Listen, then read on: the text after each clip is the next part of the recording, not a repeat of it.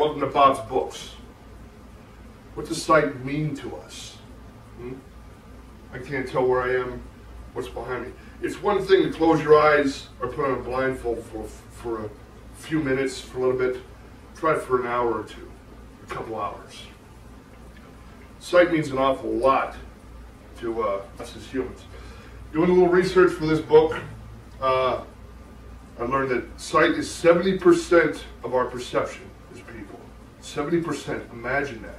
Imagine never seeing anything again, just everything is black. You learn everything else through taste, touch, and sound. Now imagine that it's just taken away from you like that. Boom. What do? How do you cope? You lose everything.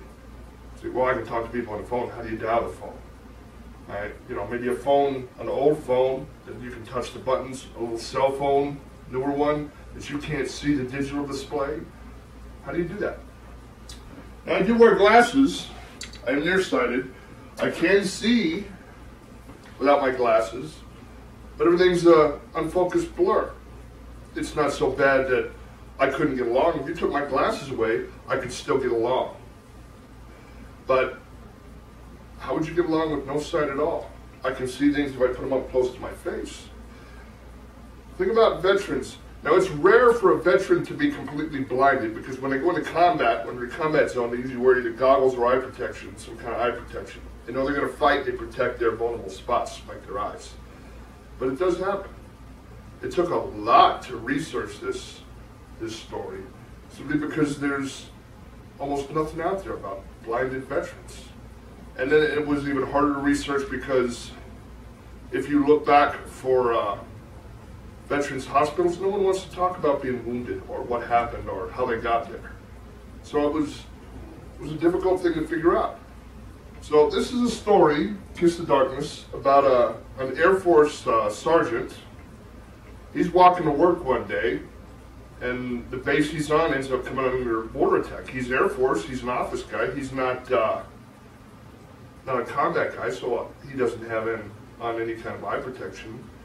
And his sight's wiped out. Everything's taken away. He's sent to a rehab hospital. That's what this story's about. So let's see if I can focus enough to read a little bit of Kiss the Darkness. A siren began to wail. Incoming, several people nearby began to scream. Robert grabbed the chin strap on his combat helmet and began trying to buckle it. He looked over at Franklin. Incoming? Here? We're on base. Who attacks us on base? Franklin was trying to buckle his own chin strap. I don't know, but we'd better skip breakfast and get to the office. Both he and Robert attempted to run across the compound. Something exploded around 20 yards in front of them, and both Robert and Franklin came to a skidding stop. As they stopped, another explosion hit a few yards closer. Oh shit, they're walking them, Franklin yelled. Robert turned and looked at Franklin. Walking what? The world seemed to collapse onto itself. Robert's ears were full of noise, and a bright flash was the last thing he ever saw. There was a scream in pain. Medic! Medic, get over here now! Someone was pushing on Robert's chest. Stay with me! Stay with me! Shit, he's going into shock. Kiss the darkness. Kiss me in the light. Kiss me in the bedroom. Kiss me dear all night. Robert tried to take a deep breath but couldn't seem to get any air. It felt as if someone was sitting on his chest, stopping him from breathing. Everything was dark. Again, he tried to take a breath. You're my honey darling, the one I truly love. So kiss me in the darkness, my angel from above. Robert could hear the song ringing in his ears. The musical group was called Enlisted Blue. He liked several of their songs, but for some reason this one kept playing in his head. He was floating along in darkness. I love you, honey, with all my heart. You can always count on this. And when you're gone, you need to know I'll always miss your kiss.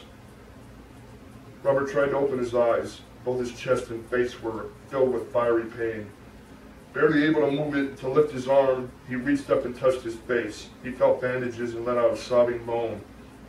Soft hands took a hold of his hand and moved it away from his face. It's okay, honey, don't touch the bandages. You're safe now. Robert let out a shuddering gasp. Where am I? You're in a hospital. You've been through a lot, and you need to rest now. Why can't I see? Every word was an effort. Shh, you just rest. You need to give yourself a chance to heal. Why can't I see? Robert demanded again. This will help you sleep. Rest for now, and we'll talk later. Robert tried to protest, but he drifted quickly back off into the darkness, once again floating. So this guy's just lost his sight. He was just trying to go to breakfast, go to work, and poof. Now the song, the little poetry type stuff, when I had written this song, part of my inspiration was a song by the Cranberries called Kiss Me. And I'd written that out and written the lyrics, and then it occurred to me that would violate their copyright. I can't just use their song on, that's something they created. I don't want them to just start using my book for free. So I had to change it and rewrite this chorus of this original song myself. I don't have any music for it, but I have the words written. And as you go along, this song plays in his head. I mean, what do you remember from the sight? Do you remember the sunsets? Remember the people's faces you worked with? Do you remember things? You remember sounds sometimes. It's what you hear now, music. And so the music plays in his head and he hears this while he's getting better. Story also has to do with what happened to his friend Franklin, who he was walking to work with.